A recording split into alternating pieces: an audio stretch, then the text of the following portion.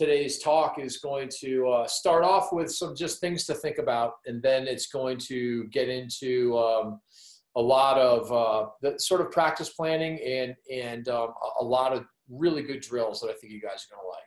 Planning your season. Let's just jump right into it. So the first thing I want to really think about is, and I want you to think about is, who are you as a team?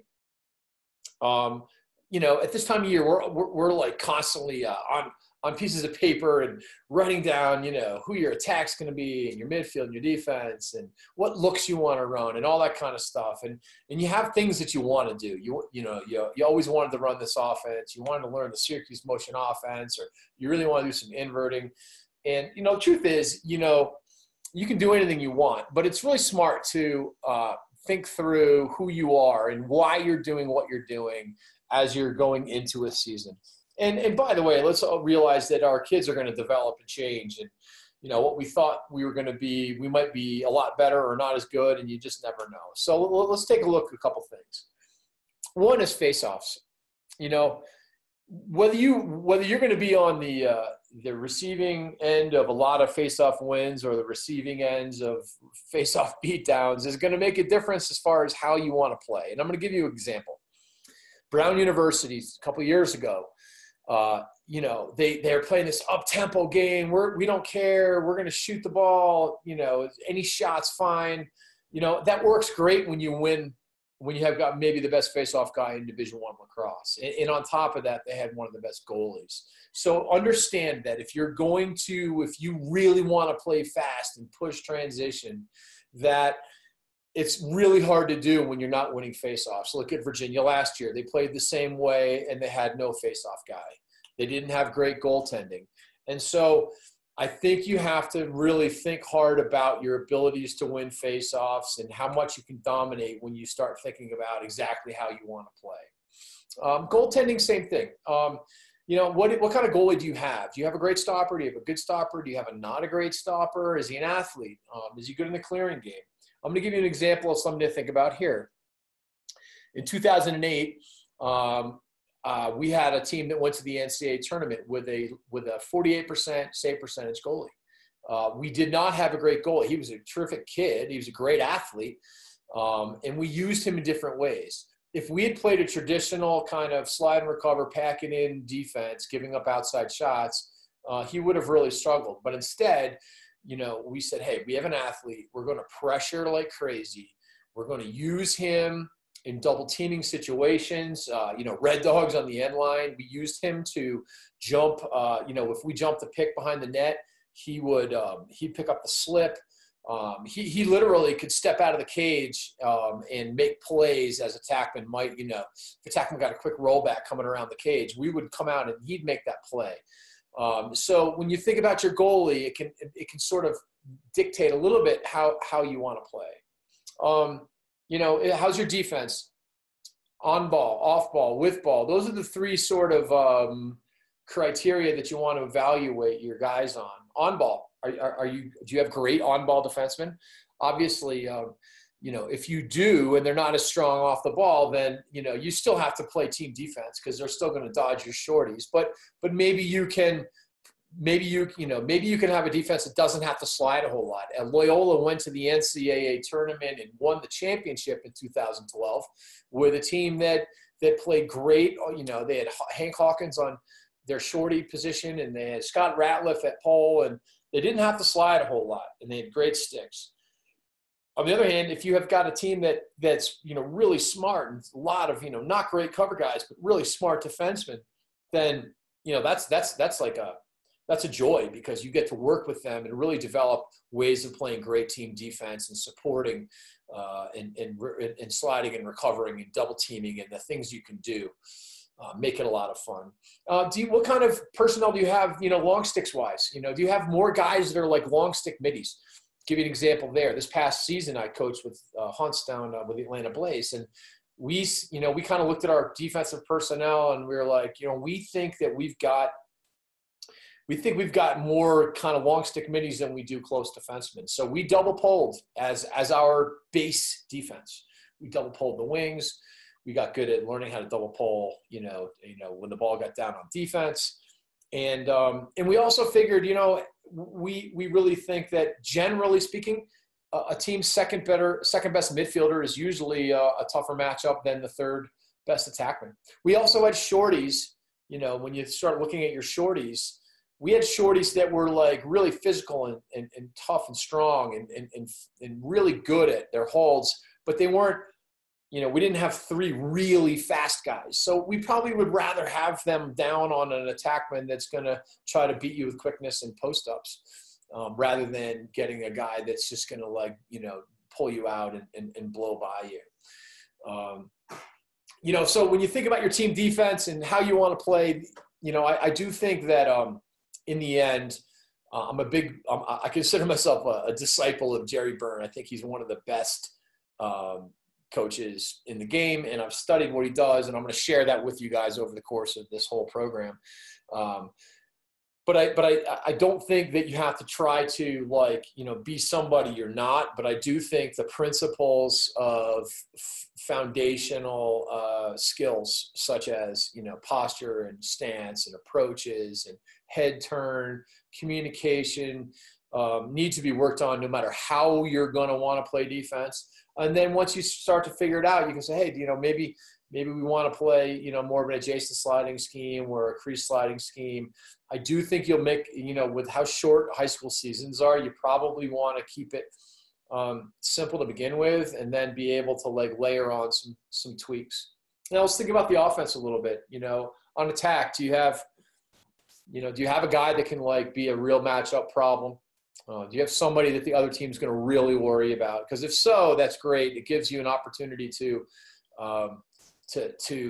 play some big little games and bring shorties back there and really put the defense in a position where they don't want to switch off your big little action back there. And that could be a huge advantage for your team. And if you really want to run a bunch of big little stuff, but you don't have that attackman that's that scary, I'm not saying you shouldn't do it, but it makes a pretty big difference when teams are saying, hey, we're not going to switch, and we're going to now have to either fight through or get under and all these things.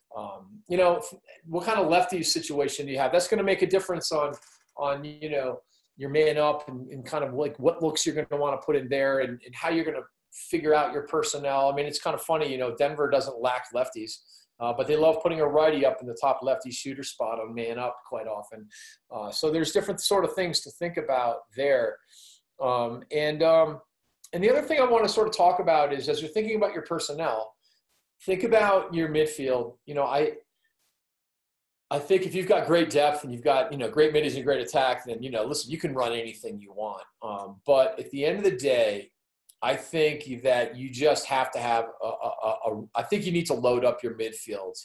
And if that means move an attackman up to the midfield so that you've got three really, really dangerous guys, I would seriously consider doing that.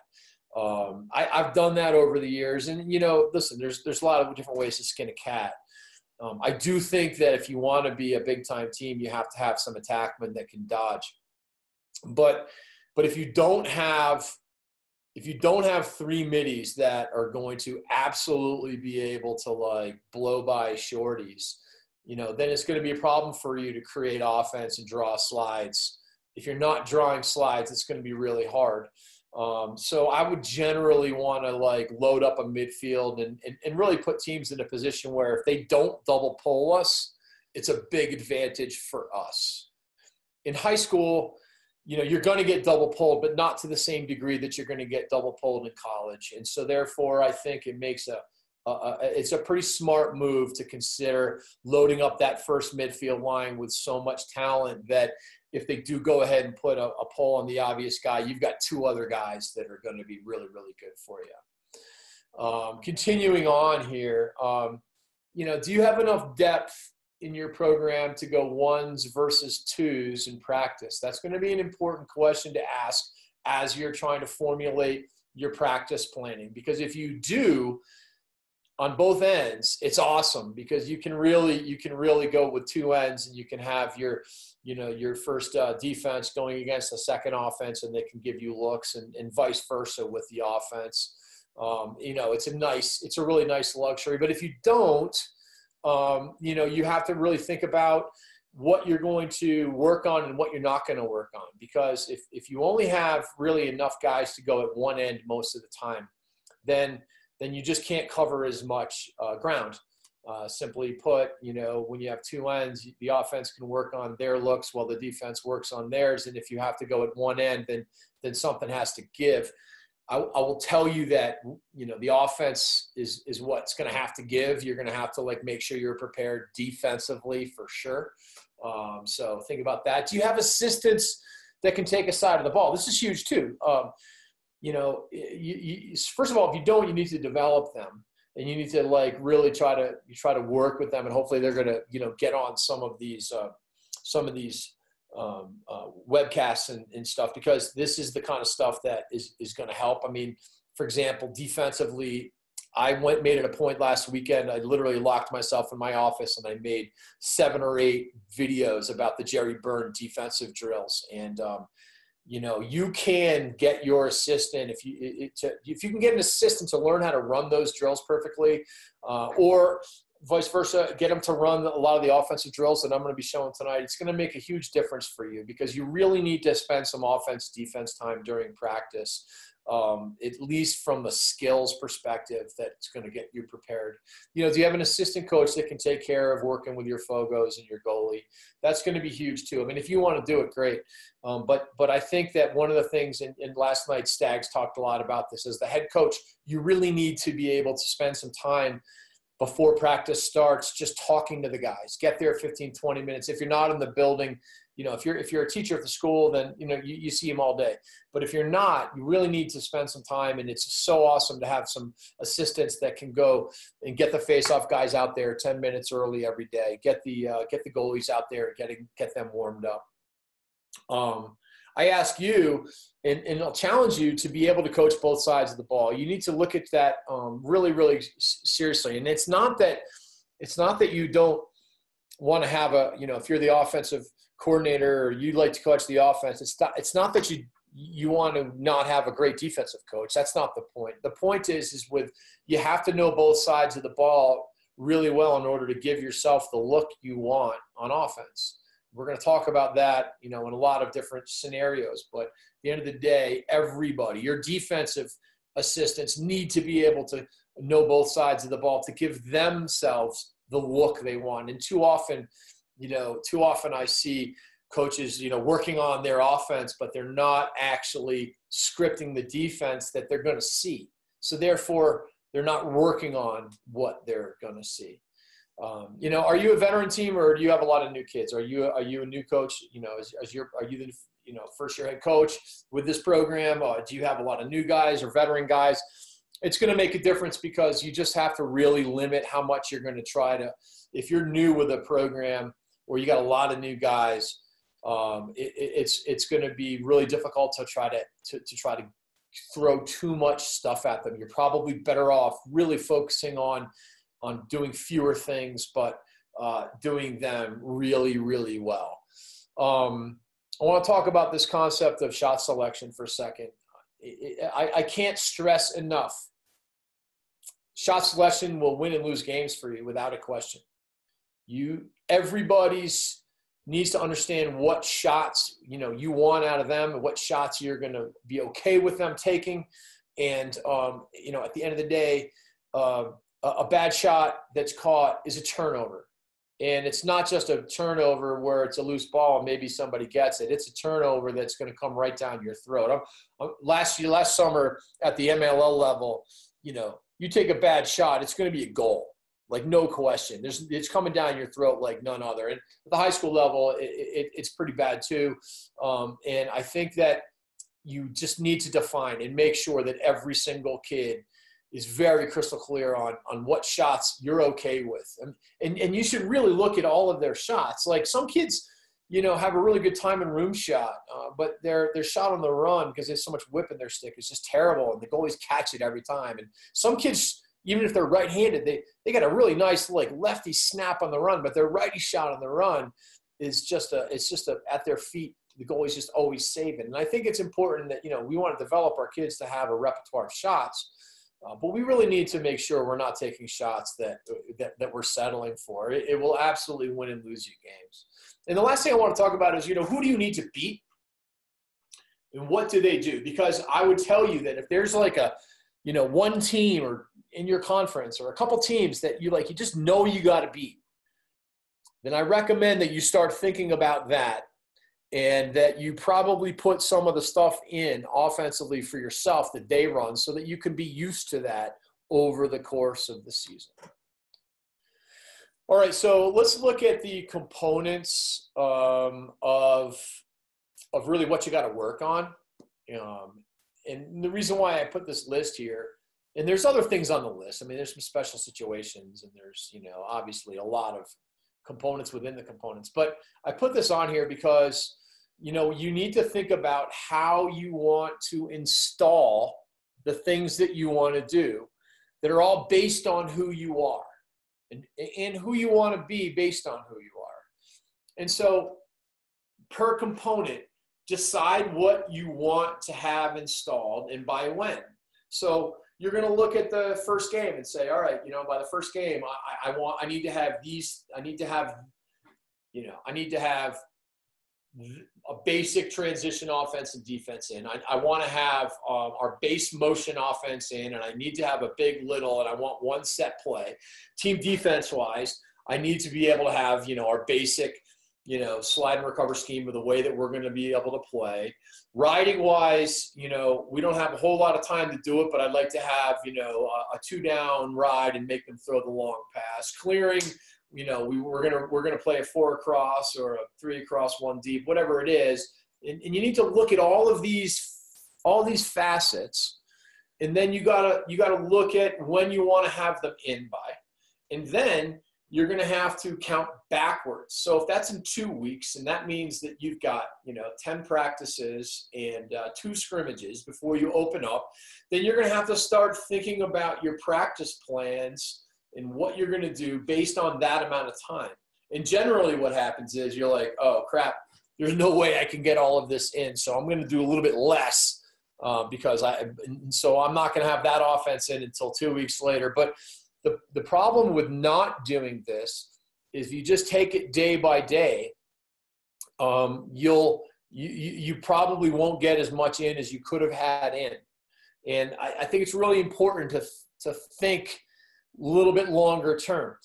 It doesn't mean that you can't make adjustments and that you won't make adjustments, because you definitely will. So this is a really important exercise, even if you alter the plan. But by the first game, by the 5th game of the season, what do we want to have in? What do we want to be able to do? And how can we plan that out based on the amount of practices and games, that we're going to have? And this little how to leverage lesser games and scrimmages, I would count in this too. A scrimmage isn't a lesser game necessarily by definition of the opponent, because it could be a great opponent, but it's not a game. And so you can work on things. You can say, all right, I'm going to make sure that we've got our deep zone ride ready to go after we have played this scrimmage. And I know we'll have that in by that time. Or you tell the coach, hey, let's work on our rides and clears a little bit, before our scrimmage starts, so that you can check that box and know that you've got some of that stuff covered. And then the last thing is your pregame warm-up. Everybody gets a different amount. When I was at Mountain Vista last year, we only had 25 minutes. When I was at Denver, you had as much as you wanted. So you basically made sure you worked on stuff. If you go to a Notre Dame game or a Denver game, watch their warm-ups. There is no question in my mind that part of their strategy is we're going to get better at lacrosse today in warm-ups, and that over the course of 14 or 15 games is going to add up to a lot. So take your warm-up seriously and think about, okay, well, you know what, we're going to shoot. I know we're going to get 8 minutes of shooting in, and we're going to get a bunch of shooting reps, or, whatever it is that you want to work on, you can think about. And obviously you're preparing to play, but you do want to be able to have, that sort of thought process going through your mind. Let's talk a little bit about a technology plan. This is really important because there's things that you can do that will make a big difference for you. So this private Twitter account, go onto the micro trainings, and I did a little 5 or 6 minute video on this. This is the greatest thing. These kids are on their phones all day long, and you can communicate with them, and they'll actually look at it. I'm not gonna go over this too long right now because it's in the micro training. But trust me when I tell you, it was one of the best things that I did with Mountain Vista High School over the last 2 years, and then with the Atlanta Blaze. And Dave Huntley really was a huge fan of it. He thought it was the greatest thing since sliced bread. Game film. How are you going to break down your game film? How are you going to distribute it? Are you going to have meetings? Back to the private Twitter. It can work a lot better to be able to send clips to your team rather than just try to get them into a big film room. Practice film. I'm not sure how many of you guys film practice. Probably not many, because I did a survey on this and there was only about 25% of the people that filmed their practices. But I can tell you that there is no greater opportunity to learn than from practice film. Think about the value of game film. Think about how much you learn about your players, how much they learn about themselves, how much you learn about yourself and what you're doing. And then think about that in the context of practice. And it's absolutely as powerful, with the difference being you can work on whatever you want in practice, and in games stuff just happens. So you don't really know what you're going to see in a game, and whatever you get, you react to, and it's a great opportunity to learn. In practice, you can actually script out what you're going to work on, and the same thing happens in practices as games. If let's say you put in your zone defense, you're like, man, I felt pretty good about our zone today. And you go watch it, you're like, oh my God, this zone is terrible. So just understand that any feeling you had from practice or games is usually different on film, and there's a huge value there. I don't know if you guys use crossover or huddle or what you do, but I think that there's definite value in the statistics and sort of looking at the cut-ups. We'll talk more about stats as we go along. And then last year I did experiment with this program that allowed us to have managers do live stats, and we could actually look at game film cut-ups during the course of games. It's a pretty awesome idea. We used it, but I would tell you that of this list of important things, I would rank filming practice number 1, game film right there with practice film, and the private Twitter as something that those 3 are absolute musts. All right, let's talk a little bit about practice philosophy. Having a written practice plan and having it distributed is really important. And that was one of the beauties of the private Twitter account, is that you can do that, and the players would all be excited to see what they were going to do today. To have your coaches know what's going to be going on is huge. No surprise. You want to have an up-tempo practice that you're going to move as quickly as possible from one drill to the next. Try not to spend too much time talking. Reps. We all know this.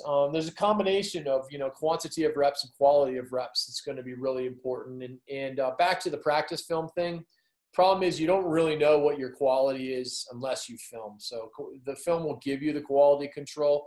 And by the way, you might be at one end and you might have an assistant at the other, and he might be new. His development is critical to your team's development. So we want to make sure that, we have a little bit of that quality control there. Killing 3 birds with one stone is a concept I always talk about. And I want to give you an example of what I mean by this. So pass down, pick down, 3-on-2s. It allows us to work on a lot of things. It is the exact sort of reads for the ball carrier that you would use on man up in any kind of 2-man shallow cut situation where you want to kind of fake a pass back to the picker. You want to step into the gap. If there is a gap, you want to pump ahead. If your man fights through the pick, you're going to throw back. If you get stuck on it, you're going to step into the gap. That type of opportunity in a 3-on-2 drill to actually completely lock in the reads and the skills of your man up. And is a huge benefit to that 3-on-2, on top of the fact that you're obviously working on, passing, feeding, one-mores, finishing, all kinds of fakes. So whenever you can sort of realize, hey, we are actually working on our, 4-on-3 fast break defense here while we're doing, this other drill or whatever it is, it makes a huge difference for you. So we want to try to think about that. And on the other side of things, there's times when you just can't afford to water anything down. And I talked about that last week, and I'll continue to with some of the defensive stuff. I mean, if you just need to get your approaches down, then you need to get them down, and don't worry about doing 10 other things, while you're working on your approaches. So that's a real art, and it's an important one. The priorities: skill, team defense, team offense, in that order. If you're not skilled enough, you better put the time in, or you're not going to win a lot of games no matter what. Next, you got to be able to defend. You can't give up terrible, transition goals. You need to be able to play smart team defense and just not give up terrible goals there. And then the third piece is team offense, probably starting with clearing, because, at the end of the day, if you turn it over, if you fail to clear the thing, if you're 12 out of 22 clearing the ball and you lose by 2, you probably lost because you didn't clear it. Competition in practice. Jim and JC talked a lot about that last night. I've got some really cool ideas on that. And then the last piece is, if you watched any of the Jerry Byrne defensive drills I put together, practicing things at half speed is really important. So we've already kind of gone over these categories. We're almost getting into the video here, so just a couple more minutes. But you really got to ask yourself this question: is, can we catch and throw well enough?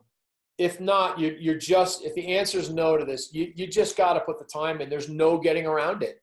I had to do it when I was at the University of Denver when I first got there. I had to do it with Mountain Vista High School when I first got there. And putting in 30 to 40 minutes, of which 80% really needs to be 2- and 3-man stick work, is just going to be you're just not going to get to where you want to get to if you don't have that foundation. If that's the case and you're just not that skilled, you got to scale your passing. You got to scale it through doing more GBO scrambles, GBO ground ball offense, where the ball hits the ground and you're moving it as fast as you can and you're moving it again. Putting in Claremont rules in your drills with a 2 to 3 second rule with the ball and the give and go. You're going to have to limit how many different things you're going to try to do offensively, defensively, and then the special teams, because you're just not going to have the time to do that. And it just doesn't matter how good your man-up schemes are if you can't throw and catch as well as you want to.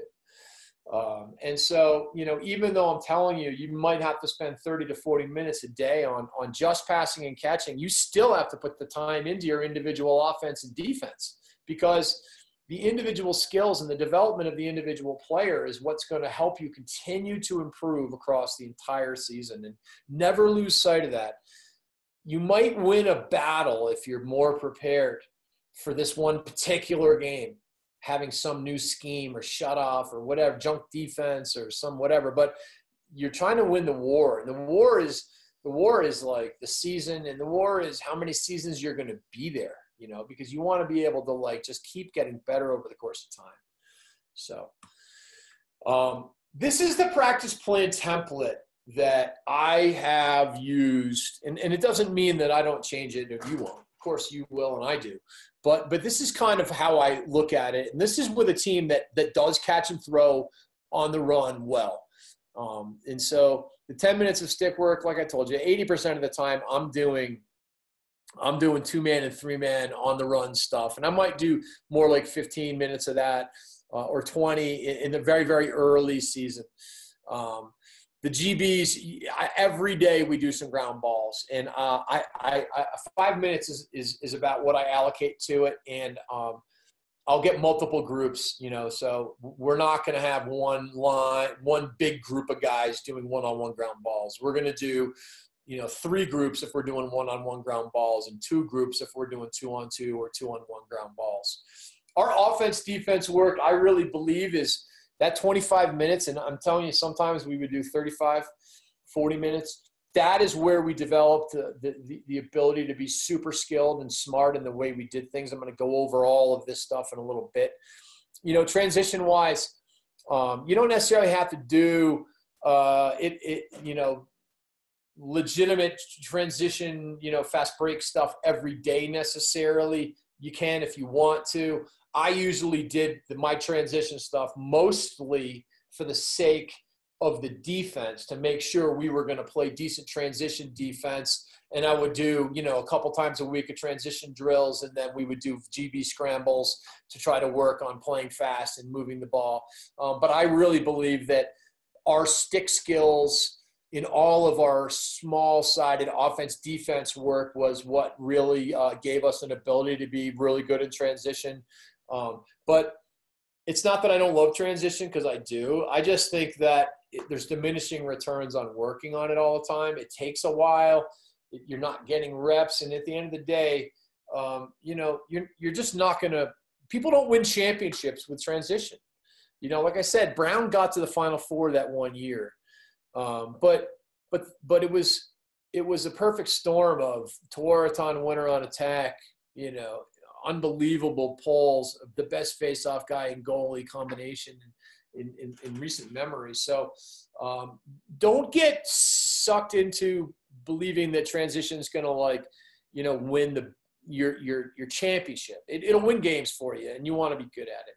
The O drills and the D drills, that's our 3-on-3 or 4-on-4 or 5-on-5 or 5-on-4, where we're really working on, you know, being able to play great team defense, and we always want to try to get something out of that on the offensive side. The 6-on-6 variations piece, I'm going to go over that later. So we'll get into a little bit of detail on that. And ride clear, I wouldn't necessarily do it every day, but I think that you got to make sure that you're competent in your clearing in particular.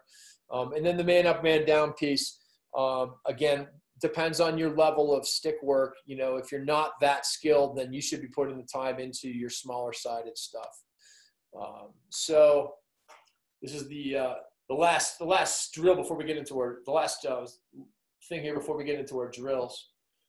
Actually, we're going to move right into it. So 3-man passing at speed. You guys have seen this, and I'm just going to continue to emphasize it. You have to do this drill, and how you space yourself out is going to be really important. Be 15 yards apart. Go fast. One cradle, look up the field. Crank passing. You've seen this one too, and I'm going to show you again because it's so important. This is 5 minutes. You do this 5 minutes, you know, and you do it for maybe twice a week, and you just get used to catching and moving the ball at maximum velocity, and it's an unbelievable developer for your players and your team. This is a drill that I stole from Metzi that is just kind of like you're in a diamond shape, and it helps you throw balls that are somewhere in the 10 to 15 range, and it helps you throw lead passes to people. It's a great change up. This drill here is an awesome drill too, in which you're going to basically just, this is when you're not that skilled of a team, you're going to do this. You're going to have 3 kids running around, throwing the ball, you know, ahead, throwing it behind, working on different skills. Like this is like a pull pass here. You can work on, you know, sticks to the inside, sticks to the outside. And, you know, here you see face dodge. You're going to see, watch this, the next player does look back, face dodge over, come back. And you can like really work on a lot of different skills in your circle passing. Throwback line drills. You're working on question marks and reverse pull passes. And again, this is a great way to introduce the skills to your team that you need to be able to have. Here's a rocker and a question mark. And there's just, you know, endless variations of MJ moves and different types of rockers and different throwbacks, money passes. And this last drill, this is what I let the guys do when they're basically like kind of beat and we've been running around a lot. It's the day before a game, and it's kind of a little bit of a lower key drill, but I do have some parameters. I really want them to catch it on the move. I want them to split with their feet moving. And I want 2 balls going at a time. And I would really like it to be where you have a smooth split. And so hopefully most of these guys are doing a decent job of keeping their feet moving and splitting. And then we'll also work on, rolling back. And here our emphasis is, you got to like roll back as if the ball was, the momentum of the ball was helping you make your spin. As you can see that the momentum of the ball with most of these guys is actually like, it's not literally making them spin, but that's how I want them to kind of spin and protect their sticks. Ground balls. We talked about this the other day. I can't stress it enough. You got to get the ball up off the ground. You got to move it as quickly as you can.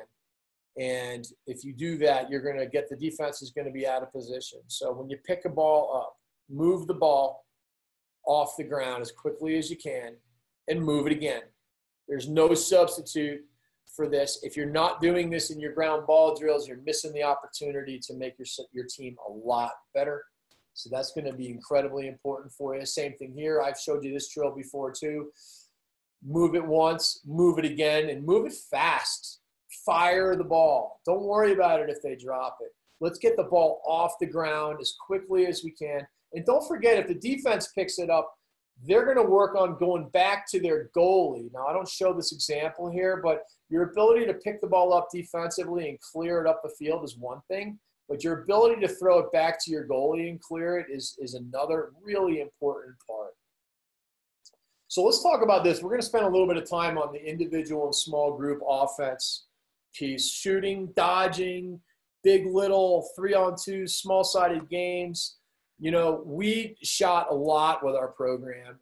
And whether it was shooting or finishing, we worked on it a lot. Here we're doing a crank passing 4-corner shooting drill. We're just cutting diagonally. Everyone is going to make a diagonal pass to a diagonal cut. And what I'm asking them to do is throw the ball really hard. And you can really whip it at the lower guys. The higher guys that are cutting down, it's a little bit harder to throw it quite as hard because you might actually injure them. But for the top guys, they can absolutely like wind up at the low guys. And to be able to catch, Hunt's always said this, catching is the hardest skill that there is.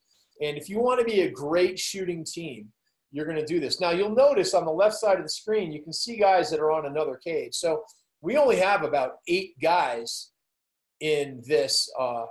We only have about 8 guys in that group, maybe 9 total.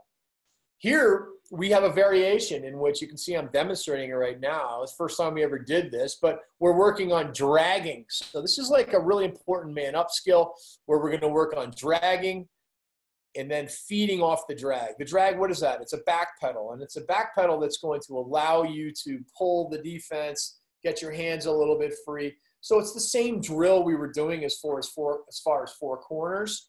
But you can see we're working on these skills of feeding on the move. So later on, I was like, hey, drag it, great. Then I wanted them to carry and throw it, so they're carrying on the run going forward. And then I had them crow hop and absolutely just rip it at each other. This is a bling bling shooting is a shooting drill we do generally in which we simply just pass the ball. We have 2 lines, and you can see we don't have a lot of kids in line. We have another goal that you can't see right now. And we're going to throw it across and either shoot it off the catch, split and shoot, split dodge, roll back, you name it. We're going to work on all of our different shots and dodges. This drill in particular is called low-high wind-up. And so what we're trying to do is wind up low, lift up high, and then hammer the ball. High, low-high wind-up is literally one of the best techniques that I've ever come across for being able to shoot well. Watch this right there. And why is it that this is such a great technique? It's a great technique because multiple things. One, when you start low and lift up, you're going to hold the goalie up, number one. Number 2 is it allows you to have a little bit of a hitch in your stroke. You see how if you shoot right through your front foot, it's kind of easy for the goalie, but when you bring it up and there's a little bit of a pause as you transfer your weight to your front foot, it makes a huge difference for you. This last example is a pretty good one. Low, high, and then the rip. You can shoot leaners or pull shots out of this, and it's great. Here's an example of where we're working on the same drill. It's bling bling shooting, but now we're coming down the alley and we're working on our teeter-totter, which is lifting your hands up high, and our leaner where we put our head down low. So what is this? That's a really nice looking teeter-totter right there. If you look at his hands, he does a really super nice job. This kid's at Air Force right now. He lifts his hands up, he's holding the goalie up, and he puts it low, and there's no way the goalie's going to touch it. He puts his head down a little bit late. So we're trying to get a sense. And for me, guys, I focus on deceptive shooting more than just about anything, which is why we're using tennis balls here so we can shoot it hard and get in close and get in tight. But I want our shooters to be deceptive shooters because in the end, it allows you to have more. There's more margin for error that's acceptable when you're deceptive because the goalie's going to get right out of the way half the time. Whereas if you're going to telegraph your shots, you have to shoot it harder and you have to shoot it more accurately. And so it's a philosophy, and we work on it literally all the time. Wind up screenshots. We talked about this. I've mentioned it to you. You need to use tennis balls in this drill or no one's going to want to play defense because they don't want to get hit by a shot. But when you shoot these shots, they're oftentimes screenshots are oftentimes a better shot than what you would have shot had you made a dodge. And what I mean by that is when you look at this kid's shot right here, look where he's shooting from. He's 10 yards. He's shooting around a man. And if he would have, say, face dodged underneath, he might have been shooting with less angle. It's also, all you got to do is shoot some screenshots, and your hitch and goes and face dodges will be there like you read about. So let's make sure we think about this. You've seen this slide again. The whole point here is, look, we got to work on a lot of different dodging skills. And we want to be able to scale it. We don't have time to go one at a time. So we're going across the field here, working on hitches and rollbacks, hitch, rollback, getting that feel for it. You go back and forth with this, 2 or 3 or 4 times. You're going to, over the course of a week, you'll learn how to have some serious moves here. Slide dodges, again, this is just an example of our offense, defense time. I'll have 2 cages going without a question on this. As you can see, there's only 8 guys at this cage. There's 8 at the other cage. You need to make sure you have multiple cages and multiple creases, and that this is going to allow you to work on whatever dodges you want. And here we're working on our slide split. Brundy works on. I learned this from Stephen Brundage. They split dodge underneath the hands in the stick of the defensive player. It's like an underneath split, allows you to get real nice and close and be really deceptive. Obviously, when you get that close to somebody, it's very hard for them to play it because they have no cushion. So we're going to work on our wrong side of the field one-on-ones where we're a lefty coming down the lefty alley. How are we going to get our shot off? So we work on our belly out move. We work on our double rollback where if you don't have the angle you want, roll back into the middle of the field and gain a little bit more angle so you can shoot it. We're also going to work on our S dodges. Like sometimes you're going to get played like this right here where the defender's taking away your strong hand alley. So how are you going to get it? You got to be able to say, hey, guys, just S dodge them, which allows you to dodge to the inside and still be able to get your strong hand. One-on-ones from X. I don't care if you're a midi or an attackman. We do this against our shorties all the time, and we really want to be able to do this. We want to have 2 basic moves, a V-cut move where it's just running in the shape of a V-cut, so getting your strong hand, and then using that V-cut to set up your split dodge right here where you fake it and you get your split. If you can work on these moves, if you can't dodge people, you're not going to create the offense that you want to create. This is an interesting matchup. Carter Zavitz from St. Catharines, Ontario versus Latrell Harris. This kid Zavitz is sick, man. Did you see that play? He goes to Princeton, this kid Luttrell actually lived in my basement for a year, and he's in his second year playing. He was in Collins on Collins' team, my son's team. I was coaching that team. Now he plays for the Toronto Rock, and he was second in the running for the Rookie of the Year. So watch this low-high wind-up, though. Watch this. Low, high, and then he sticks a leaner. This kid Latrell Harris is a beast, though. And then we're going to work on our we need to be able to work on our oops, hold on, guys. Did not mean to do that. Then we're going to be able to work on our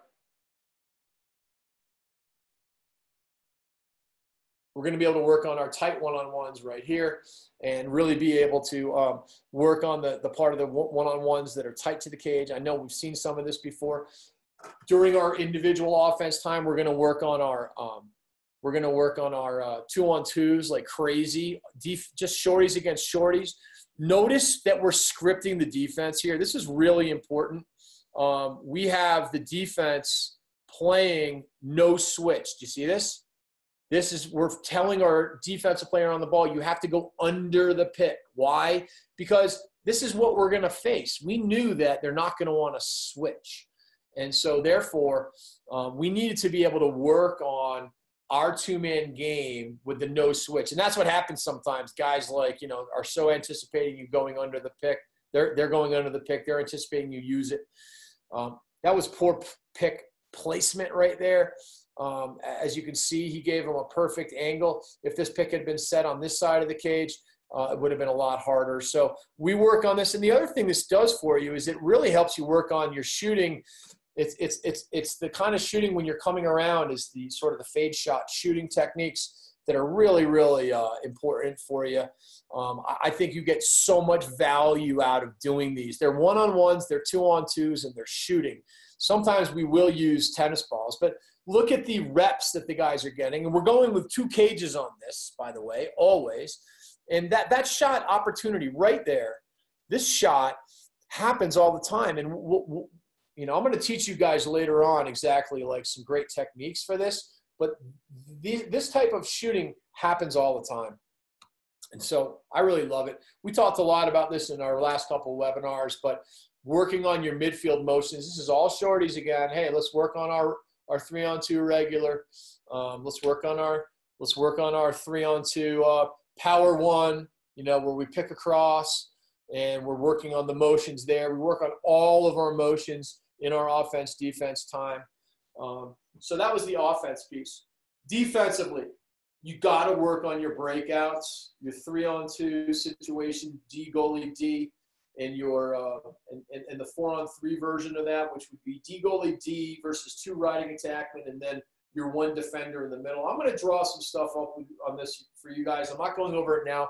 I'm going to put together a clearing plan for you guys, but just know that these defensive that during your defense time, it's skill time as well. So it's going to be ground balls. It's going to be long passes. It's going to be skeleton transition defense. What does that mean? Well, your guys need to know exactly where 10 yards is.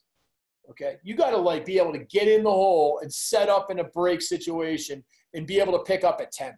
You need to know what it looks like looking at the restraining line from 10 yards, because you may not be able to turn around and look away and see how far you are from the net. So getting into 10 yards is going to be really, really important. Obviously, you got to work on your 2-on-2 stuff behind and practice setting picks against each other and no switch and how you're going to do that. And then, obviously, all the Jerry Byrne drills are really important.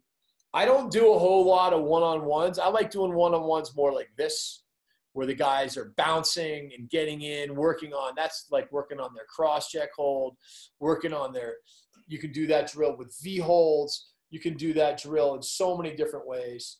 I'm not going to go through too many of these drills right now because I did all of them in the micro trainings. But drills like this, you can see that we've got multiple drills going on at a time. Our defense is at one end. This guy's we're working on cylinder drill here, which works on off-ball posture, on and on-ball approaches. We've got ball you man concepts going on, and just look at the posture. I mean, you know what? If you can get your defense to play like this, you're going to be such a better defense. So much of it is just being in a good posture. I do want to talk about this little drill, though. I didn't put it into the micro training, so I'm going to have to. What this drill is a simulated 3-on-3 drill where we're working on dodge, slider, get ready, second slider, drop in and prepare the spider ring call, and then a throwback, and then a pick communication, switch decision, slide decision, and then look at number 5 busting his tail to get in after his man set the pick, or after he switched. After he switched off, he's getting in to cover up because we had a slide decision there. We're going to go over this drill in great detail, but going through these types of walkthroughs of talking through your picks is what you're going to do on top of your stick work down at that end. Transition-wise, worry about your defense first. Make sure, before you get too happy about your fast break offense, make sure you're picking up at 10 yards. If you pick up at 15 yards, your goalie's going to be raking the ball out. There's no way the point defenseman can get down to the lefty from 15 yards against a good team, but he will get down there from 10. There's some great other drills that I want to put up. There's a Notre Dame full field drill, but it was going to be too hard for me to show you guys here, so I'm going to put it into a micro training. I think you guys are going to like it a lot. But if you don't have enough guys to run full field drills, and last year we didn't have a big enough team. We could do it, but we didn't have a lot of depth. So we went one direction quite a bit. And so we would just roll down maybe a 4-on-3, maybe a 4-on-3 with a trailer.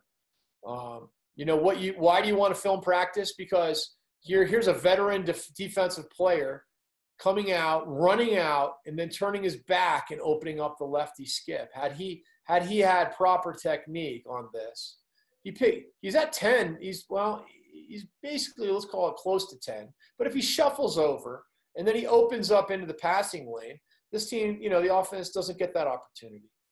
So obviously, your offense is going to get something out of it, and hopefully they're not going to throw the ball down the side, too often. I want to go over this one situation in particular that I always do, that you need to do when you're doing your transition drills. We split the guys. It's a 4-on-4 situation. They're coming down with about 15 or 20 yards apart. We've got a pole coming down with the ball. We've got a shorty getting in. And what we're going to practice doing is picking up the ball with the point and getting the point defender to get this midi into his man. This is a critical situation in 4-on-4 and 5-on-4 that you need to be able to do. Because if both guys come down and play this ball, if the defender has to stop the ball and the midi's right next to him, then they're going to have they'll have a 4-on-3 fast break out of the deal. However, if you can get really good at getting your midfielder to the point in this drill, whether it's 5-on-4 or 4-on-4, it's going to make a huge difference in your ability to stop goals from happening. We already talked about the 9 lines. We do this quite a bit. It's awesome to drill. Don't forget the value of your defense getting ground balls and going back with it. How many turnovers do teams have every single year because a defensive player picks the ball up and feels like he has to turn it up the field when he could have thrown it back to somebody and we could have had the clear?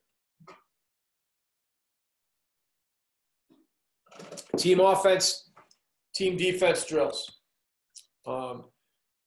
This is critical. Your attack has to be able to handle the ball. Your defense has to get used to playing and applying pressure. Your attack should learn how to do all their three-man plays, their picking plays, early offense, and they need to be able to handle the ball against pressure.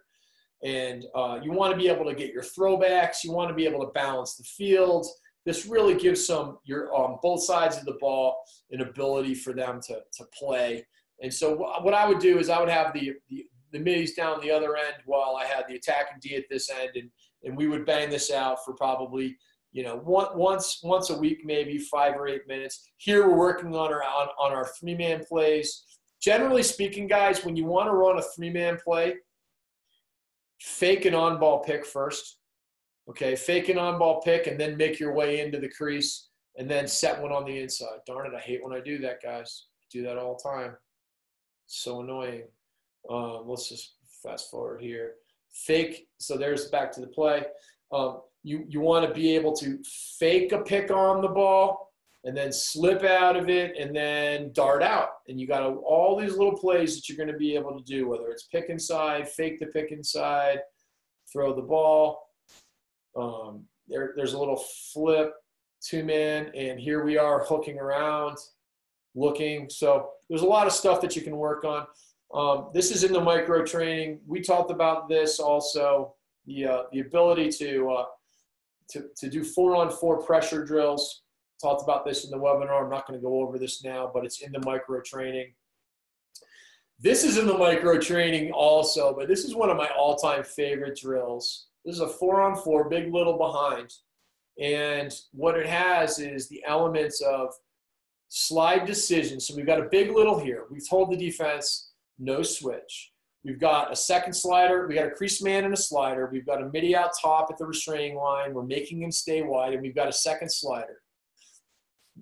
The defender makes a slide decision, and he says, find one. The man on the ball is running in, and now he has to slide immediately. That happens. In fact, anytime there's a quick slide to an invert and you're recovering in, if they skip past and dodge, the man who's probably sliding is that guy. So let's watch this one more time. There's more scenarios than this that happen. If you don't slide, then the original slider has to get back out to it. But this is the kind of dynamic play that's going to make your team a lot better. I did a micro training on Big Little Skip Survivor. It's an awesome drill. 5-on-5 drills. I'm a huge believer in these because you can work on so many things. Number one, it puts more stress on your defense than 6-on-6 does. 3 poles and 2 shorts out here. We're working on our 3-man midfield motions. We're running that Blue Devil look. We're throwing back and we're dodging. We're going to get a nice little dodge slide, recovery.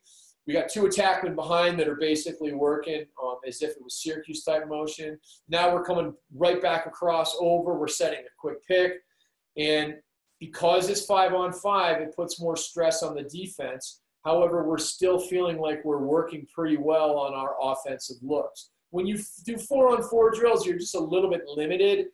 It puts great stress on the D, but you're limited in terms of exactly the stuff that you can do offensively. So 5-on-5 kind of gives you this happy medium that I really love, and I recommend doing a ton of that.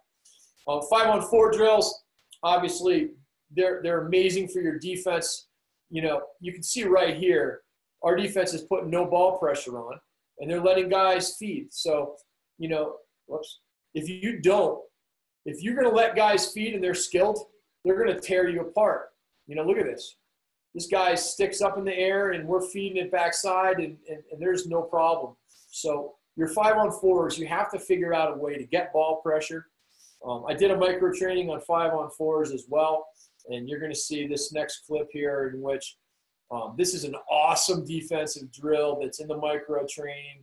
It's 5-on-a-die setup, 2-on-2 setup out of the offense. And look at the backside players getting in to help on the crease. I love this because it just makes guys learn how to get in. Now, obviously, in our micro training, we talk about, a little ball pressure goes a long way. Because if we didn't have to recover all the way down here, it would have been a lot easier for us. But a nice rotation, and this defense plays this pretty darn well. So I'm really pleased with this rep here, and I want you guys to know that I learned this from watching Jerry Byrne. They did this drill all the time, and it really teaches your backside guys to get in and cover the crease. And if they do skip it through, you can still rotate, as you can see there. 6-on-6 drill. This is a shed buildup. We talked about the shed buildup drill with a 3-on-3. Here it's 6-on-6. So let me tell you what we were going to be facing. We're facing an offense similar to how Duke ran theirs. So it's like a 1-4-1. It starts with these guys on the wings, but then these 2 low attackmen come into the crease. It starts with, you can see basically a carry, a throwback, a pick, kind of similar motion to what we were working on in that 3-on-3 drill. But now what we're trying to work on here in half speed is the transfer of responsibility from the initial slider. So there's a crease man who's going to be saying, I'm hot. You'll see it right now. He's a shorty. He's on the crease. I'm going. Rizzo's going. Rizzo's going. But now all of a sudden the ball gets low. And instead of having Rizzo go all the way down there and be hung up on a slide while his man is floating away, we're going to transfer that responsibility to the clear-through man. And we're practicing that in this drill right here. So we're practicing switching picks and sliding out of our midfield when the ball is out top. And we're also working on transferring slide responsibility to the clear-through attackman when the ball comes back up. So you're going to see it happen this time pretty well, I think. All of a sudden, oh, I'm going. Now Rizzo picks up his man. And by doing this stuff and scripting out our opponent's offense, and because we've done these drills so many times, we're starting to get pretty good at understanding how to put other people's offenses in. And we're working really half-speed stuff here. And it's going to be amazing for your defense when you start adding that in. Another 6-on-6 drill that we do is called invert drill. And I just like line up. I put all the middies that are going to invert. I put them behind the net. We set it up. And we rep it out fast. We're just going to play it till a shot or a goal, hopefully not making stupid turnovers on bad decisions, but we're not going to play 6-on-6 out of it. We're just simply going to work on our inverts. The other thing I want you to notice here in this invert practice is that there's a lefty behind the net, and we're forcing him to his right hand. Why? Because we know they're going to force to your right, so you might as well work on it that way. In about 5 or 7 minutes, we can rep out enough inverts that if you work on the whole thing of jogging it behind and one at a time, it takes forever. So we're trying to maximize our time in practice, working on our invert look. This is the very look that I put in the micro training, actually, that single invert. It's a really nice look. You guys have seen this before. This is all of our offense, actually, down at one end. But this is a 3-on-3 plus 3v0, and we're working on, this is a 6-on-6 build-up drill. We're doing it with all the defensive players. Maybe at one end we'd have a shed build-up going on, and at the other end we've got our 3v3 plus 3v0. But this stuff is great stuff. 6-on-6 for points, a great drill. It makes it competitive. 1 point for a goal, a half a point for a clear. 2 points if the defense gets a double team, and 1 point if the offensive players middies don't get back in the hole and the defense gets a fast break.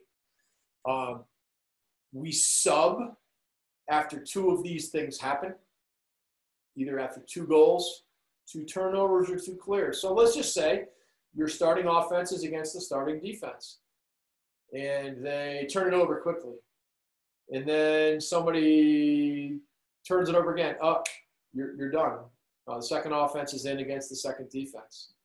Let's say the next time the second defense, and then they get back in there, the second offense is in, and they score a goal. So now it's 1-0 second offense. And then all of a sudden, the second offense shot, save, fast break. Now it's 1-1 because the second offense's middies didn't get back in the hole. And after 2 clears, you sub. After 2 goals, you'll sub. This really teaches the kids how to value the ball. I'll put this in writing for you, but I'll tell you, 6-on-6 for points is so much better than just running 6-on-6 when the guys are just throwing the ball all over the place. You're just losing your mind. So I would highly recommend you put something into this. And the other thing this allows you to do is play out your clears, which is going to be really, really important for you. So I love doing this.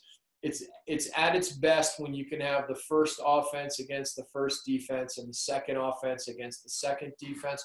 If you don't have enough guys for that, then have it be 5-on-5 for the second offense against the second defense, or 4-on-4 for the second offense against the second defense. So it's a great drill. End of game stuff. How do you practice getting the ball back when you need to get it back at the end of a game. This is something that needs to be practiced, at least once a week for about 5 or 8 minutes. And this is how you got to make sure they completely understand the order of things. But the first thing you need to do is lock off the shorties. And generally, one shorty will have the ball. But if no shorties have it, then it makes it easier for you. Don't let the shorties get it. And then when the ball gets behind, you can go to work on your double. However, we know that they're going to get the ball to a shorty and they're going to take it behind the net. Why? Of course, because it's harder to fast break from there. So they take a shorty behind, the other shorty's locked. Then we'll flush that short. What that means is that we will slide out of the crease and we will just say, find one, Johnny, find one. And he'll get out of there. And then now we'll have a pull on the ball. We need to make sure that we're locking the other short, because if they just throw it right to the other short, then we're going to have to take the time to flush it again. But once we have the ball behind with a pole on it and we've flushed the short, now we've got 2 shorts locked off. Now we need to make sure we have good ball pressure. Don't play soft on him and let him move the ball around. Get on his hands. He doesn't want to dodge to the goal. If he does, that's good for us. Put pressure on him. Do not let him throw passes. Ball pressure, imperative. Next step is the goalie's going to grab the nearest defenseman and say, hey, John, go get it. You got it. And he's going to block that guy. If you don't have ball pressure, he's going to be able to throw it to somebody that's including the goalie's man, and we can't have that. So the ball pressure is really important. But the defender who's doubling doesn't need to go too fast. He doesn't want to take his time too much, but he wants to take his time enough that he's going to, with good ball pressure, he can communicate with his teammate and say, okay, get ready to stay right. Get ready, stay right, and you can get the double team that you want. And then the last thing is, because you've been doing your double team drills anyways, you're going to be great at jumping picks if they set one. So end of game stuff is going to be really important. The last couple things here, rides and clears. Nobody loves spending a ton of time on rides and clears. So let's just make sure that we do a couple things here. For one thing, worry about your clearing first. You can do skeleton clearing like this, but always have a plan for what you're actually working on. Here, we're working on a breakout. You always got to sub your guys out and sub guys on when you're working on your clearing, or it's not really working on it, because in a game you're going to sub guys. And what we're working on here is we're in an open clear and we're working on getting the ball up to the midi on the bench side who's covered by an attackman. For us, we always say, hey, who's got the mic? We use that term, football terminology. When we know that there's going to be an attackman that's not going to go over, it's not match feet, we're going to identify as a group where that guy is. I got the mic. Then we're going to work on getting the ball to that guy. Sometimes it's going to be from the near defenseman. On the next clearing situation here, you're going to see that we're working on the high and away pass from the far defenseman to the mic. Now, I didn't love that pass because it was longer than it needed to be. We need to make sure that we are running the ball out of our box anytime we're going to make a pass. And he knows this too. I mean, it was frustrating sometimes. But as JC said last night, that would be my fault for not getting him to understand the importance of all that. But we would work on all 3 of these guys, the defender, the goalie, and the other defender, being able to throw it to the midi who has the mic. And like I said, I'd rather have him run it up a little bit to be able to do that, but we're working on a specific clearing situation. Here's another clearing way that we work on our rides and clears.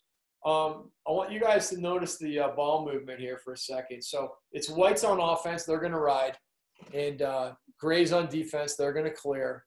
Tell me if you notice anything funny about the ball movement. Well, it's called air ball. I always go air ball when I'm setting up rides and clears so that we don't waste any time.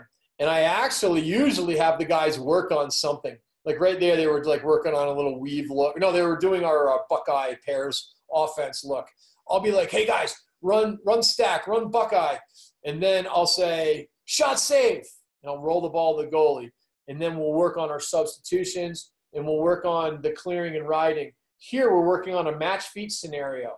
So match feet's going to happen to you. There is no mic because the attackman's going to be following his man over. So we're going to need to run it over. Could be a goalie running it over. If they're locking the defenseman, it could be a defenseman running it over. But we're getting into it, and we're working on our specific situations. And we won't do this more than maybe 3, 4, 5 reps. We got a little air ball going first. As you can see, I think I yelled out, hey, run stack. Run stack. So they ran stack. The offense, they're running a green look behind the net. And then all of a sudden I'll say, over the end line, or shot save, whatever it is. And we're going to work on different scenarios. The reason why I like the air ball, and the reason why, so that's a shot save scenario. The reason why I like going air ball is because you don't waste any time. And then I can also run a quick skeleton offense. And, it didn't take us any longer because I want to get a dynamic situation going with our guys learning how to play off the clear anyways. How to ride and clear off of the offensive and defensive scenario that really happens in games. Guys, I'm almost done with a micro training on man up and man down. You're going to really like it. But to me, man up and man down is so much about the skills. So how fast you can move the ball, your ability to fake, your ability to deal with pressure, your ability to one-time skip passes, low-high windups. There's not that many things that happen, but there's ball side roll-offs, there's backside roll-offs, there's skip passes, there's cuts, there's wing roll-offs, there's drags. The way you throw the ball is always like crank passing. And the throwback ability, the skip pass, the one more, the drag, the step in, the one more, the screenshots. These things are the pieces and parts that make a great man up. And we have to figure out how to teach these things, how to be able to look off, how to be able to handle and kick, how to skip and rifle balls at your teammates. Look at the faking here. This is incredible faking. I mean, how does Stanwick walk in that way? Well, it's a 4-man rotation, and he's faking everybody around. Watch Denver. Denver's phenomenal with their little 4-man motions. Look at those low guys pinching. Those low guys are sneaking so hard. And when you're backside from the ball, when you're 2 passes away or backside, look at this backside sneak here from Denver. These are fundamentals. Your low guys have to sneak. And then there's motions. Here there's a lot of 2-man shallow cut motions. There's 3-man motions. Watch this behind the net. You're going to see like a carry and a 3-man attack little motion that occupies 3 players. And then they kick it up to another carry and a shallow cut with a throwback. And then, when they're playing a 4-man rotation, you got more skips. Here's a 3-man rotation. And then here's going to be another 3-man rotation. Denver's playing a 5-man rotation, right? So the inside's usually open against 5-mans. Here, Maryland's playing their 5-man against a 3-3. Most college teams do. You guys are going to play more lock crease 4-man rotations. Look at the faking. Look at this faking. Fake, step in, draw, move it, one more, skip pass, game winner, screenshot. Beautiful screenshot, too. All of these parts. Ohio State runs an amazing man up. The way that they bang the ball. Watch the double cuts open up a drag and a step in. So all in all, how do we get there? It's through the drills, guys. It's through these drills. This flip, we showed this before, but look at the drags. Look at the fakes. Honestly, I can watch. These are 8th graders from DC. They're probably pretty good players, but I can watch this all day. Why? Because it's interesting. And they're faking, they're dragging, they're drawing. Faking helps your draws and dumps. They're being creative with their passing. Here you're going to see a 3-on-2 pass down, pick down. I referenced this earlier. This is exactly the same kind of two-man. If you can run these motions and handle pressure and carry and throw back and one more and finish, you're going to be able to play a good man up. You add this together with the spacing of crank passing, and you're going to be in great shape. You know, you want to be able to run some flip plays on man up, well, flip in your 3-on-2s.